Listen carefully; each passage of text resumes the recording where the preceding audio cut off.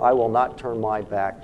We have made an investment in you, and you have made an investment in the Coast Guard, and I will not break faith. The head of the U.S. Coast Guard says he will continue to support transgender service members under his command. Admiral Paul Zukunft spoke Tuesday at a forum where someone asked him about President Donald Trump's plan to bar transgender people from serving in the U.S. military. Zukunft said after seeing Trump's tweets, the first thing his office did was reach out to the 13 Coast Guard members who identify as transgender. So that is a commitment to our people right now.